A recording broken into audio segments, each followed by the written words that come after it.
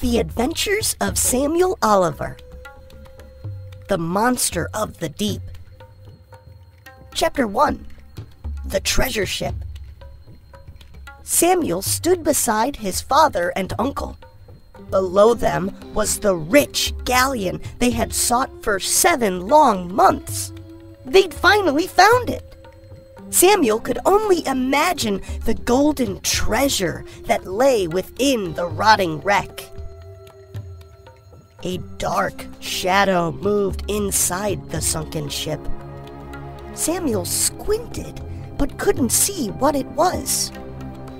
Maybe it was just a school of fish. He didn't know.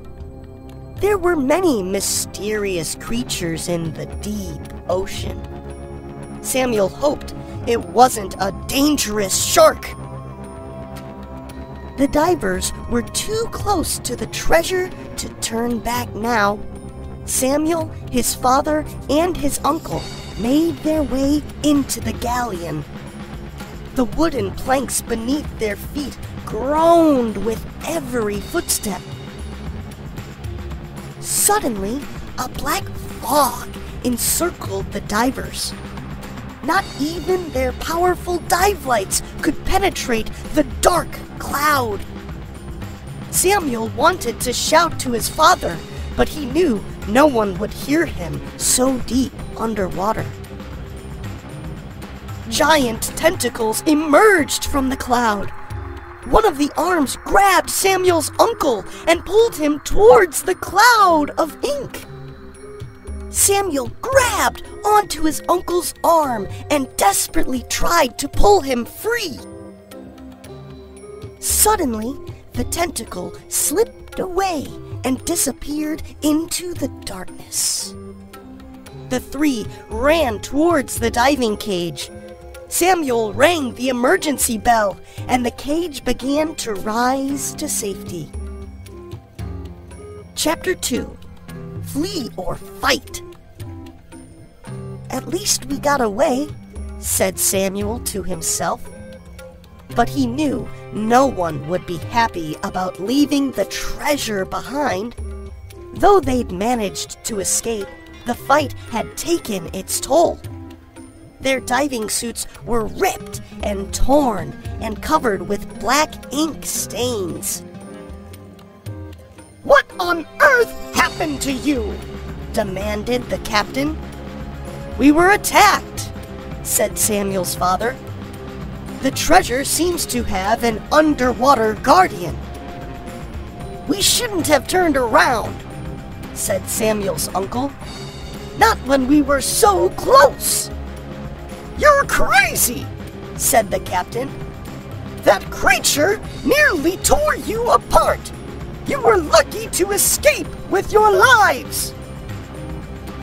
If his father and uncle were scared, they didn't show it. They grabbed whatever weapons might work against the giant squid.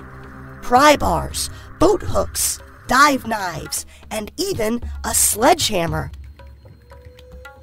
None of the divers hesitated to get back inside the diving cage. 1 inch at a time, the cage was lowered back into the ocean. They'd face down the Kraken together as a family. Bringing back their golden treasure depended on it.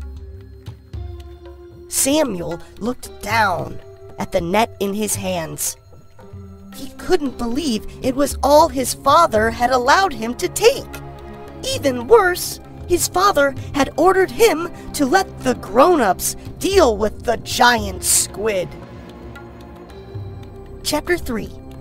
The Giant Squid. The divers approached the galleon, their tools in hand. Samuel tried not to think of the fabulous treasure within the shipwreck. If they couldn't defeat the Kraken, all of their work would be for nothing. The giant squid didn't wait this time. It had wrapped itself around the largest cannon as it guarded the shipwreck. Samuel wondered if it were waiting for them. The giant squid looked ready for the fight. But were they? A cloud of ink surrounded the divers as they tried in vain to fend off the tentacles. The fight had only begun, but they were already losing.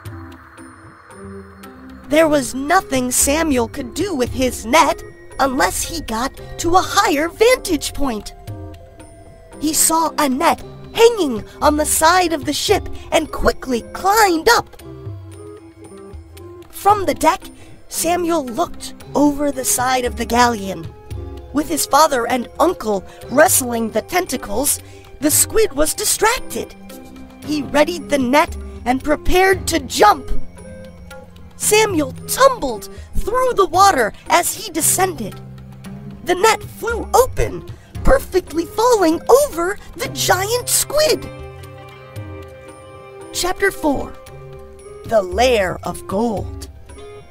He'd done it! Samuel's father and uncle rushed to grab the corners of the net and tie it down with ropes. The kraken writhed and thrashed, but could not free itself. Each time it moved, the net got tighter until it could do nothing but squirm. Samuel whooped and hollered inside his dive suit, but no one could hear him, of course. With the squid tied up, the divers could enter the ship. When they find the treasure, it is more fabulous than Samuel could have possibly imagined. Skeletons guarded spilling chests of gold and coins, precious jewels and rare riches from faraway lands. But what were these strange glowing orbs? Samuel held up one of the strange glowing orbs to his dive helmet window. Something tiny and fragile moved inside. These aren't gems or treasure, he thought. These are eggs! Giant squid eggs! Samuel's father leaned over his shoulder to look at what Samuel had discovered. The kraken hadn't been guarding the rich golden treasure.